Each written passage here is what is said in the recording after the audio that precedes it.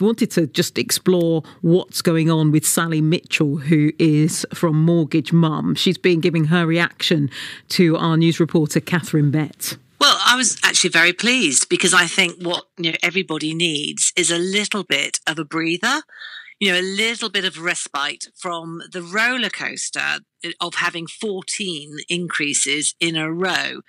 Back to school, back off school holidays, summer holidays, and it's very, very welcome. I know that the clients that I deal with are breathing a sigh of relief and thinking, maybe, just maybe, this is the start of things getting slightly more back to normal. Who knows? But that's what they hope. Well, yeah. Is it ever possible to predict these kind of things? No, it really isn't. I mean, I think one thing that everybody is unanimous on is that this is not the end. We can expect further increases as we move forward towards the end of this year. It's a nice little reprieve. It's a nice let's take stock.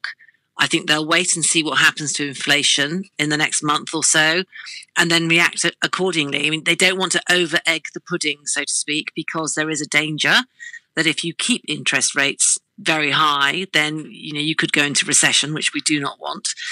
But the target is still to reduce inflation down to supposedly 2%. I can't see that happening anytime soon, but that's the aim. And to do that, they're using manipulating interest rates. So I think we will see a further increase somewhere down the line, but at the moment it gives us some breathing space. So you mentioned your clients breathing a sigh of relief. How is this news going to affect the 2 million people coming off fixed rate mortgages? Well, it just gives a little bit of hope, as I say. The last few weeks we have seen rates coming down, fixed rates coming down.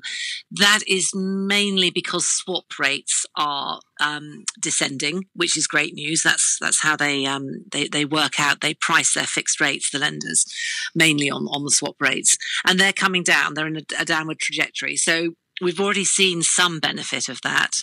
And since the rate announcement today, I've had at least 2 lenders, big lenders, contact me to say, well, not me personally, but, contact the market, other brokers as well. I don't have a telephone to the big 5 exclusively, but to say, because of this announcement, we are actually announcing that our fixed rates will be reducing in the next 2 days time, by up to 0.3%. So this is great news. The average fixed rate has been coming down in the last few weeks, and it looks like if we look at the beginning of next week, we'll see that come down even further. So if you're looking to change your mortgage, if your remortgage is coming up, your fixed rate is coming to an end, it does look like you should be able to get a better rate, certainly than you would have done a couple of months ago, which, we're going in the right direction. Of course, it's not cheap still, but we're going in the right direction. No, not at all. Does anybody lose out from this information today? No, not really. I mean, if it had gone up again, if it had gone up to 5.5, then that would automatically affect anybody with a mortgage who's on a standard variable rate or a tracker rate. Tracker rates particularly would follow that rate increase pretty much immediately. And of course, if you have a credit card or a car loan, or if you're looking to take out one of those, then yes, that would affect you, definitely. But with it staying the same, actually, it's pretty good news. The only thing, I suppose, is if you've got savings and the rate hasn't changed, then you won't be getting an increase on your interest on your savings. But then not that many people have an awful lot of savings anymore at the moment. No, they don't. And I guess people need to really keep a beady eye on the future announcements from the Bank of England then and what they choose to do next. Yeah, definitely. I mean, I always say, if you're coming to the end of your fixed rate, then you don't actually have, an awful lot of choice. You can try and pick the best time, and you can monitor with your broker the market and, make further changes to the products that you choose to go on to, depending on what happens in the market.